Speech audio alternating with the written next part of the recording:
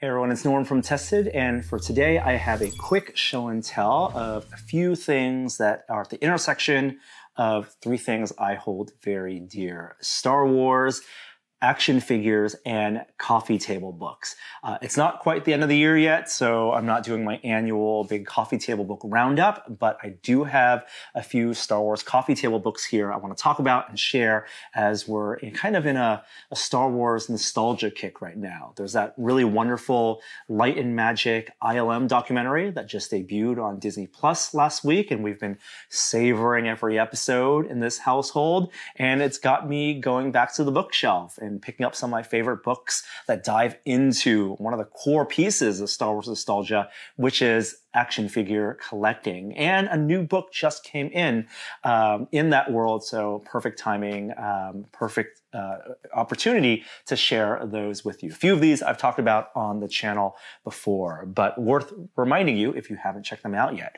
The first one here is kind of the quintessential, the essential coffee table book on Star Wars action figures. It was written by Steve Sansweet, released over a decade ago now, and it's Star Wars: The Ultimate Action Figure Collection. Steve Sansweet, as Star Wars fans know, he runs Rancho Obi-Wan, which is his collection and a museum of basically the world's largest personal collection of Star Wars memorabilia. So everything from action figures, posters, food packaging, toys, rarities, fan-made collectibles, anything that's officially and even unofficially Star Wars licensed, Steve has one copy of, or likely has a copy of, and he has it displayed. Even the bootlegs, those famous bootleg Star Wars toys, he has them on display at Rancho Obi-Wan, which we've had the pleasure of visiting up here in Northern California. Definitely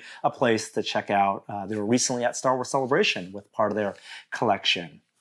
And Steve has written a couple books about his collection, and this one is the one just all about action figures. It's a kind of a visual catalog. So flipping through it, it's organized by character.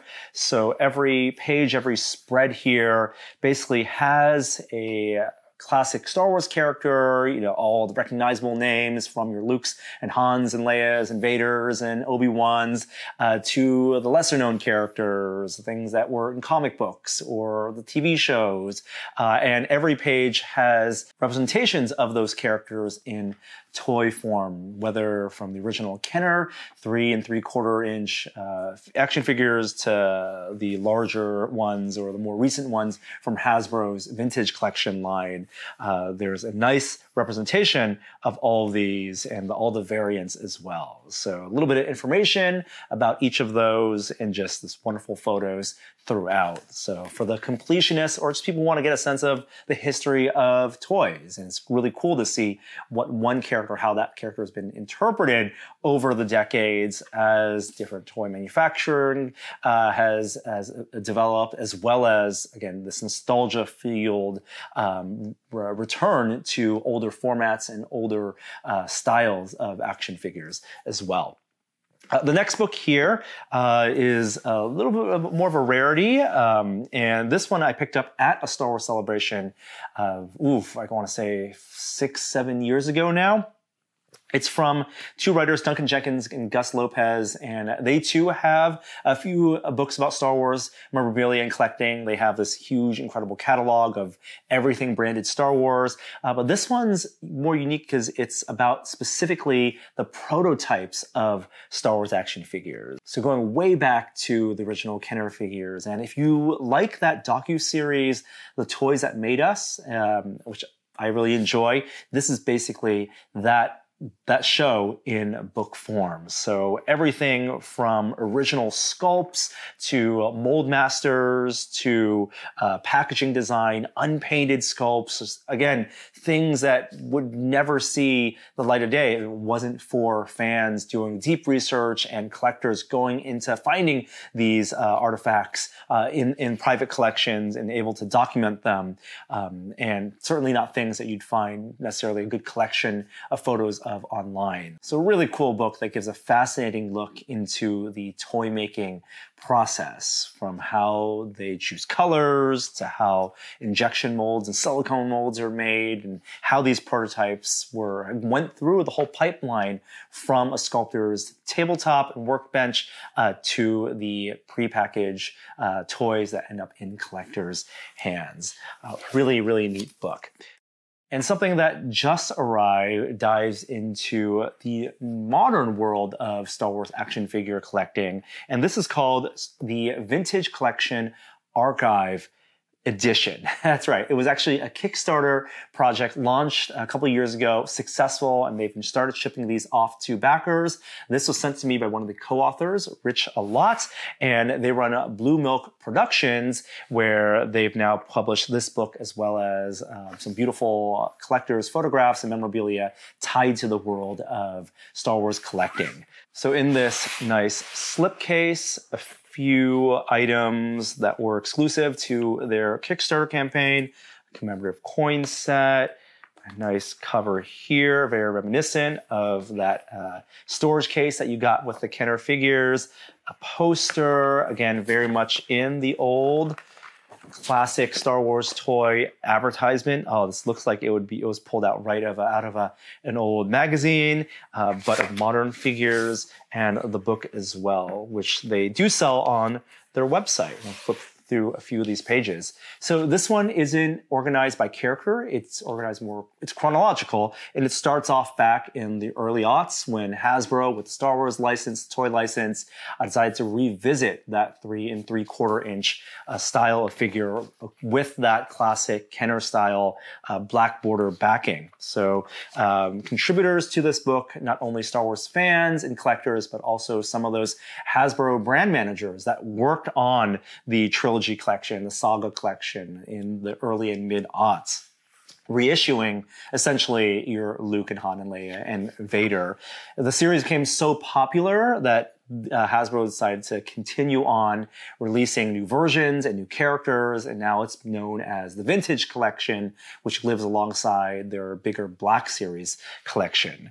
So this goes through the history and a lot more text. It's still very beautifully laid out. It's still a visual catalog primarily with turnarounds and imagery of all the packaging, but a lot of great insight into the context, the contextual storytelling of what fans had at the time, what the fan reactions were, what the development process was like, and all the excitement around the launch of these, around Comic-Cons and Star Wars celebrations in the mid-aughts through the past 12 years.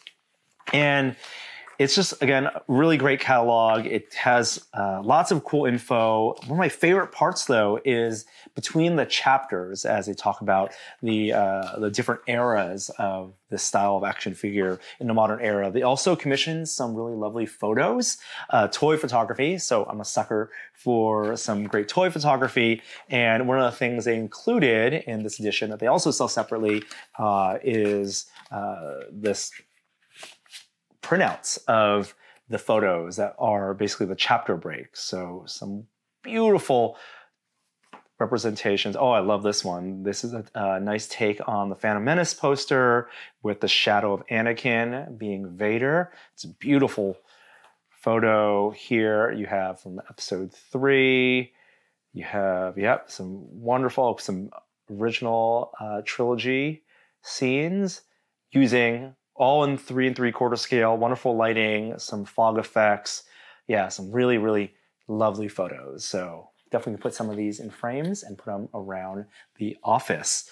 And the book covers the Vintage Collection through 2019, which is when they had their Kickstarter. So while it does include that first big HasLab project, the big Jabba sail barge playset, it doesn't have the new Vintage Collection figures and the stuff obviously just announced this past year. Things from The Mandalorian, including the Razor Crest vehicle that Adam and I are still working on. So hopefully this can be an ongoing project and they'll have opportunities to update the coffee table book as the years go by. But it's a lovely passion project, a labor of love from these fans, and has wonderful photos, and it's just one of those things that you can just dive into in a weekend of reading. And it now has a prominent place on my bookshelf in the Star Wars action figure coffee table book section. But if you have a favorite coffee table book relating to Star Wars, nostalgia, action figures, let me know in the comments below. And also put links to where you can find these books in the description.